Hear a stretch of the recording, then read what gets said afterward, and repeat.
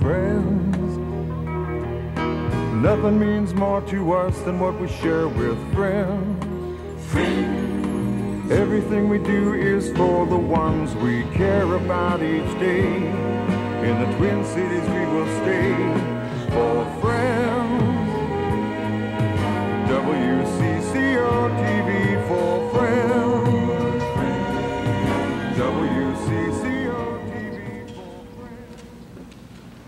Ladies and gentlemen, Dave Moore and Doug Moore.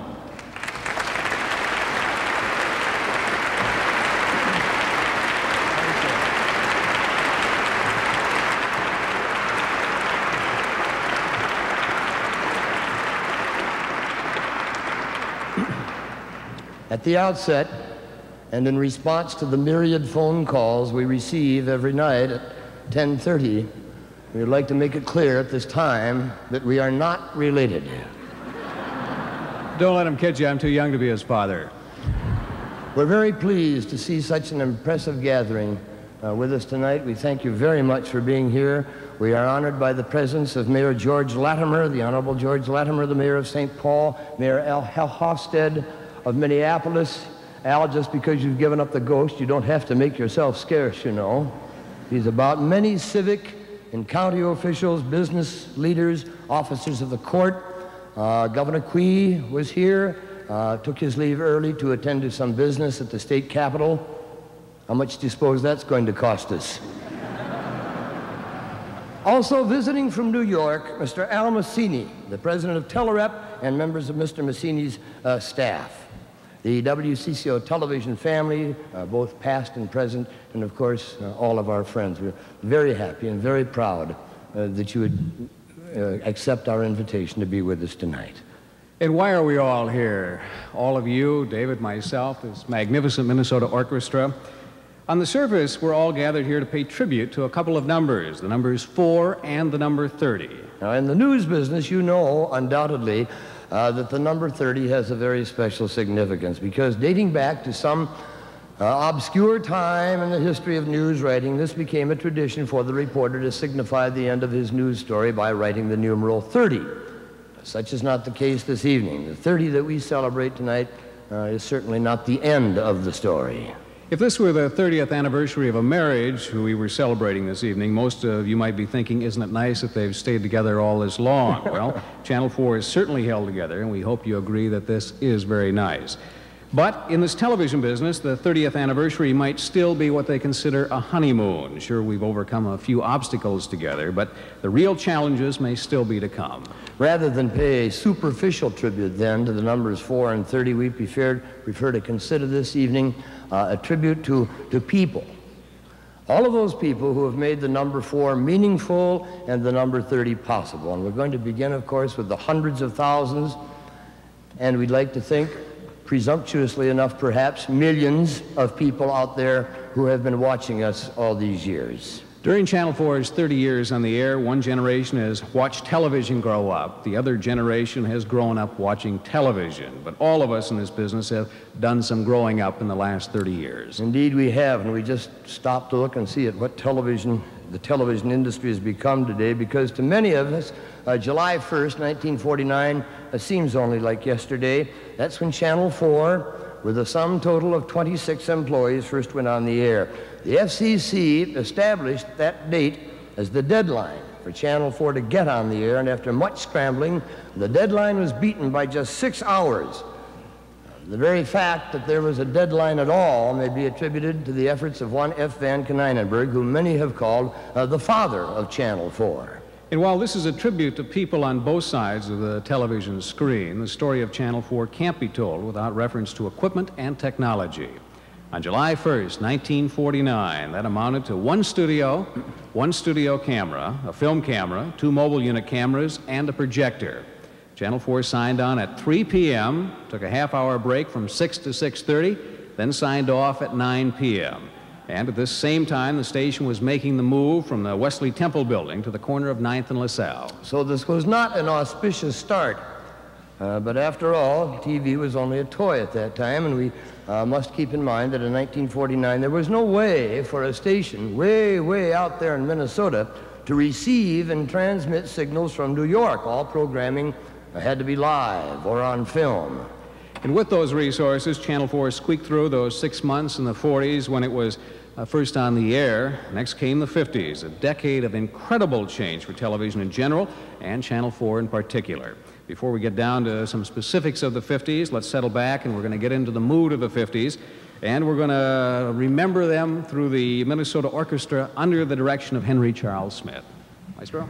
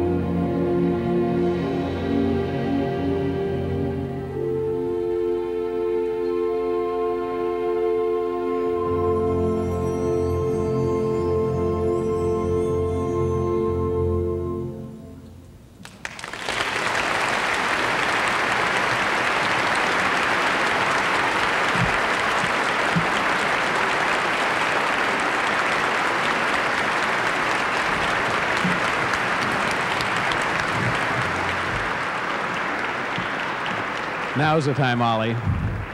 Sorry for They jumping stopped the playing and cue. we're up here. Yes. That's all there is to it, okay? I recognize Ellington, Doug recognizes Elvis. Bashing right along, September 30, 1950, coaxial cable pushing west reached the Twin Cities. And you know, Dave, 1950 was not really so very long ago, but I can listen to the event, list that as really tying in with earlier pioneer milestones like the railroad and the telegraph. Actually, the coaxial cable was a very significant coming. Channel 4 then could pick up live network programs from both the ABC and Dumont television networks, both of which had early affiliations with Channel 4, and of course from the CBS television network, an affiliation, as we all know, that was much longer lived. But still live programming. Or crude kinescopes filmed off the cable screening of live programs. But how about news? At first, Channel 4 presented newsreels every Friday night, not unlike the newsreels you saw in the movie theaters with the film titles and the background music and the da-da-da-da-da kind of thing. Then we leased a wire photo machine, and a very elegant man named John Ford. Many of you may remember him from the WTCN radio days. Cliff Ryan, John Ford, began delivering a daily 5-minute newscast called Close-Ups in the News, and we advertised it saying you could actually see it as he told it. Bill Wigginton summarized the newsreels and wire photos on Sunday evenings. Jim Boyson forecast the weather, and both Raleigh Johnson and Dick Siebert, who was just beginning his long tenure as the University of Minnesota baseball coach, read the sports news. And Chick McCoon became Channel 4's news director in 1951. WCCO-TV had a newsreel at noon and another at 6:10 with a headline summary at 10:30. Chick wanted to turn all three of these into newscasts. This brought up an interesting question at that time. What is a television newscast? Do you show whatever interesting pictures you can find and talk about them, or do you deliver the news supplemented by whatever pictures you can find? Just about this time, Gordon Bartouche was hired as the first Channel 4 photographer, and that was to lead to at least part of the answer. The station bought a black and white film processor. We call it the Houston. Actually, more affectionately, we called it Big Ugly. And a fellow named Don Potratz cut camera to airtime to a mere 30 minutes. And then in addition to that, we lifted clips from the newsreel footage that we had, such as the clip of the Korean peace negotiators walking in and out of the tent. And as you'll recall, that story went on for months, and whenever the story was mentioned, we'd run the film over and over again, and no one knew the difference. That's still not bad, but it was still a toy. Television now was beginning to lose some of its toy image. In January 1951, when the Minneapolis schools were closed by a strike, Channel 4 responded. For 2 hours each morning, the studio was turned over to selected pupils and teachers who went through the lessons on the air. They figured an estimated 30,000 students watched voluntarily. As a matter of fact, we can say voluntarily, many of the students wrote in asking for more. Well, if television was a toy, it was a most valuable toy. And that brings us to August 17th of 1952, the date that Channel 4 became WCCO Television. Until this time, Channel 4 had been WTCN-TV. But CBS, at the same time, owned a WCCO radio. CBS wanted a television station in the market.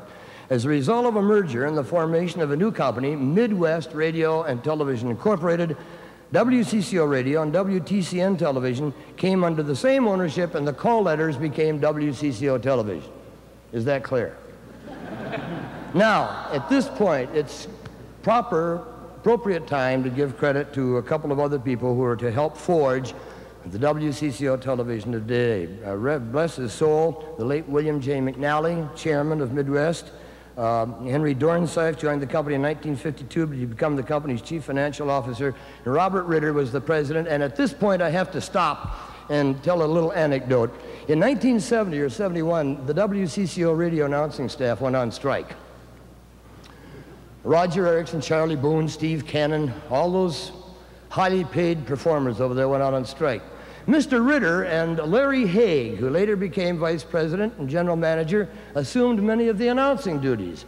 Haig got up there one day ahead of Ritter. Ritter walked through the picket line, went up there, and Haig said, "I just walked through the richest picket line in radio history." Rader said, "Welcome to the richest announcing staff."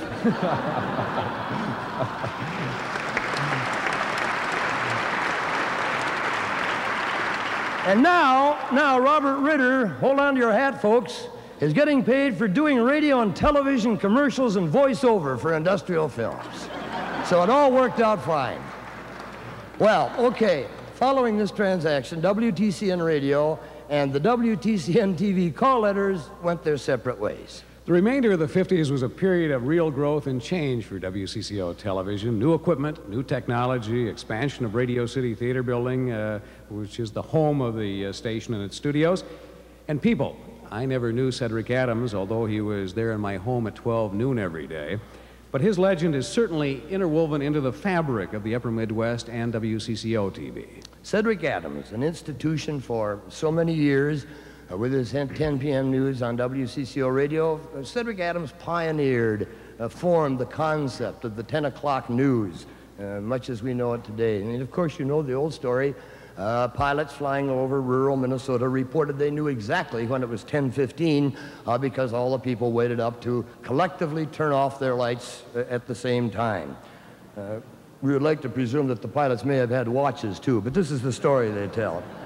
Cedric then would be one of the very few people who worked for both the separately operated WCCO Radio and WCCO Television. In his first TV news show was on WCCO Television in 1953, and even though this first newscast did not go all that smoothly, his secretary, Bernie McGill, came through the studios the next day passing out $50 checks and thank yous from Cedric for jobs well done. So Cedric Adams was not easily forgotten. Good evening. There's a happy household in rural Ramsey County tonight, happier than most because, as they say, all is well that ends well. The camera of WCCO-TV cub reporter Joe Sullivan tells the story. And also in 1953, Senators Ed Thigh and Hubert Humphrey pressed a key in Washington, D.C. to signal WCCO-TV's power increase to 100,000 watts. We were only the fourth station in the nation to operate with this maximum power under FCC rules. On June 30th of 1954, WCCO Television was the host station to pool feed the total eclipse of the sun to both CBS and to NBC. And in October of 1954, WCCO Television broadcast the first local live program in color. A one-camera telecast of Axel and his dog. Axel Clellan Card, of course. How appropriate that he, too, should be a part of our milestone tonight. How many of us grew up with this wonderful, talented performer? How many of us remember him with so much love and so much affection today? Hi, kids. This is Axel. Happy Sunday to you. It's about 10:30. It should be, around where you live. Oh, say, I know a poem. Would you like to have me recite the poem? Oh, this really is good. Now, here it is. Would you like to hear it?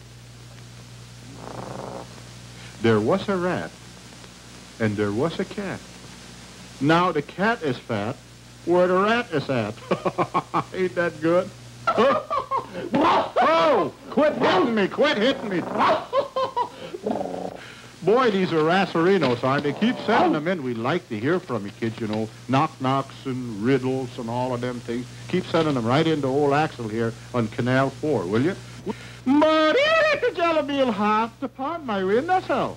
Cocked her shining eye and says, what did you do at the keyhole, little Bo? Peep? Ain't that right? Oh.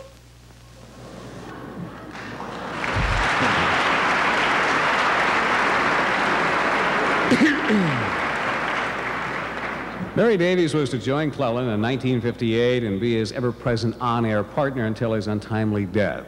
And in case you didn't recognize him, Axel's puppet was none other than Don Stoltz Incognito. So many names come to mind from that era of live television. Arlie Haberly, whose employment with WCCO-TV's parent company, the old WTCN, dated way back to 1937.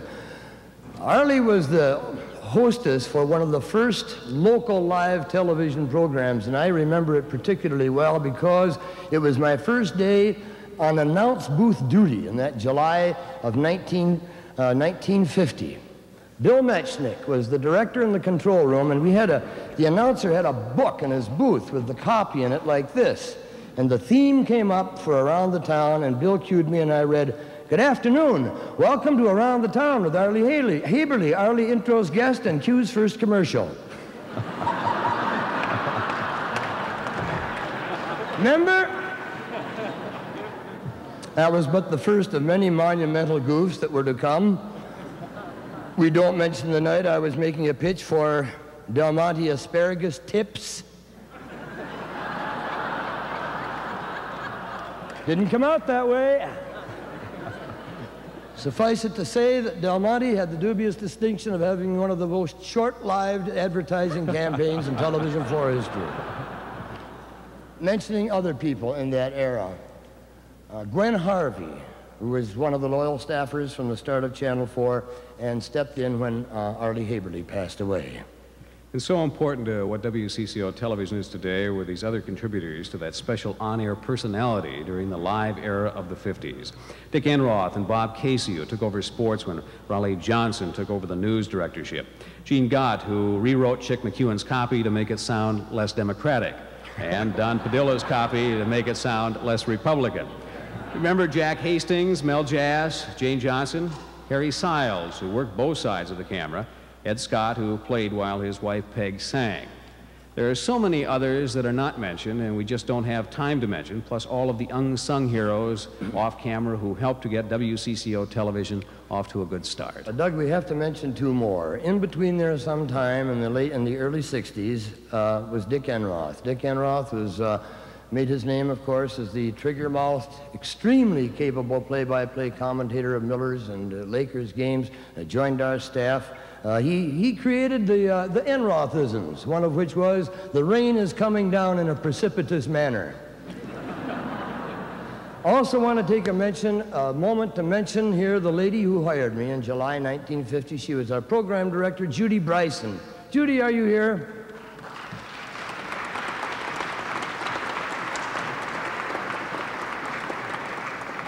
I thank you, the whole family thanks you, and I hope you're still exercising that same good judgment, Judy.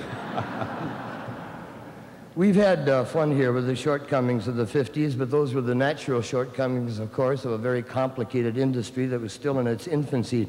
WCCO television closed out the decade by winning the University of Missouri and the Encyclopedia Britannica Award as the Outstanding News Film Station of the Year. Videotape machines were being installed to end the live era as we knew it, and of course to herald new opportunities for the 60s. The 60s, as remembered for us now by the Minnesota Orchestra.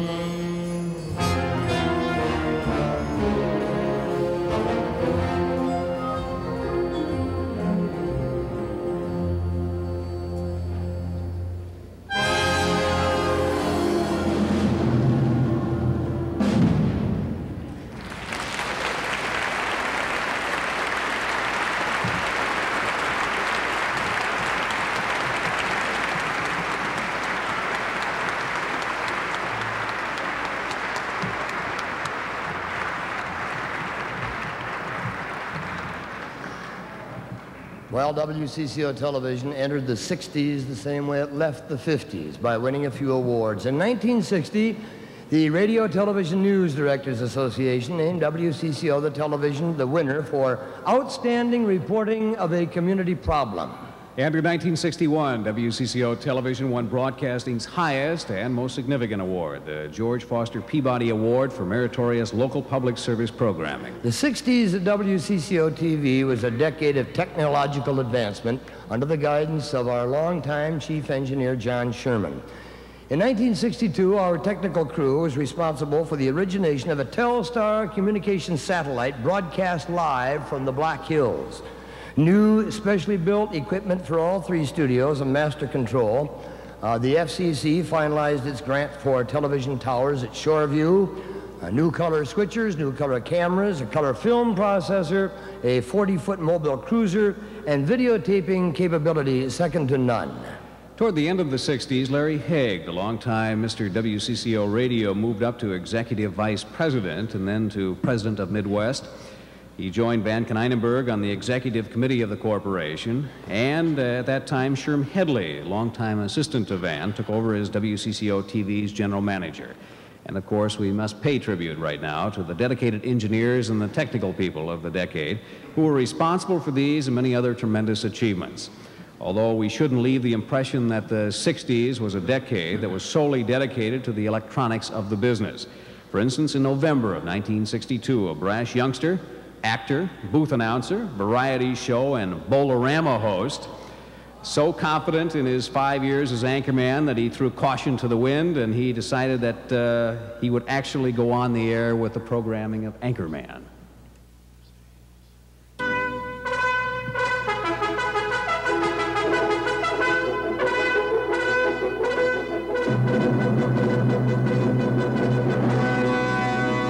A fiery host with the speed of light, a cloud of dust, and a hearty Happy New Year! The son of bedtime news. From out of the past come the blundering footsteps of the great newsmakers. Return with us now to those thrilling days of yesteryear when a masked man, disguised as a mild-mannered anchorman for Channel 4, and his faithful film editing companion, Finberg, fight a never-ending battle to bring news, weather, and sports to the old Northwest. The bedtime news rides again. Oh, boy, big deal. And now, here's your host.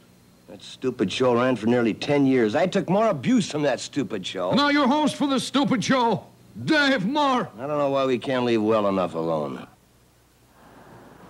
The first, thank you.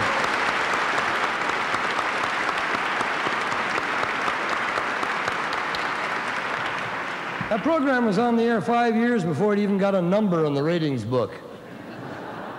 Mr. Van Konynenberg, heard about it from his friends at the Minneapolis Club. We were trying to prosecute the end of our involvement in the Vietnam War, and Mr. Van Konynenberg didn't act with lightning speed. 2 years later, he mentioned it to me. "What the hell you doing on Saturday nights?" he said. My first damaging reaction of the first program came from my mother, who had not seen the program, but a neighbor had. She told my mother about it, and the next day my mother called me and said, "Were you drunk on the air last night?" Well, let's move on. This is the first time I heard about Bolorama, so... On January 8th of 1968, The Scene Tonight was first telecast with Bud Kraeling's weather, Hal Scott's sports, Skip Loescher was on Action News, George Rice's editorial comment, and anchorman Dave Moore. No question, that was a very big moment in my life, but there was someone else that Doug mentioned there, somebody who has been as much of the fiber of WCCO-TV as anybody, in fact, perhaps even more. That was a Freudian slip, Bob, friends, and you're coming up next. This is a good time to mention that person, a propitious time, because he has been in the employ of this station longer than any living person. He started with... In 1946, with the old WTCN radio and the old Wesley Temple building, and he's been with us ever since. Bud Kraeling.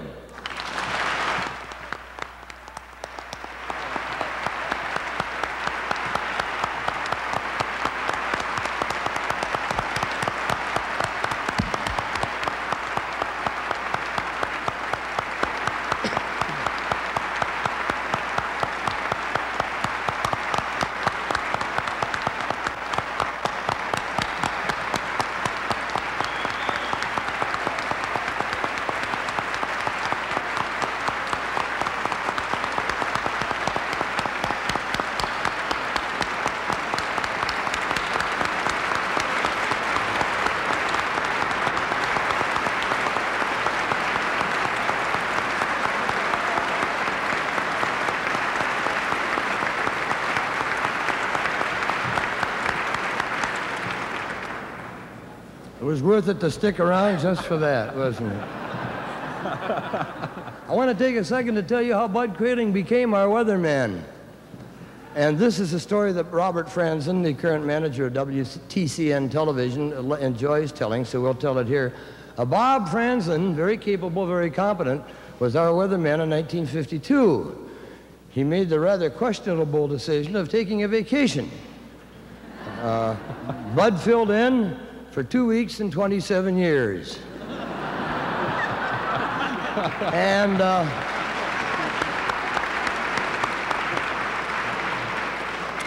And as you know, very well know, Mr. Franzen went on to a fate that none of us deserve.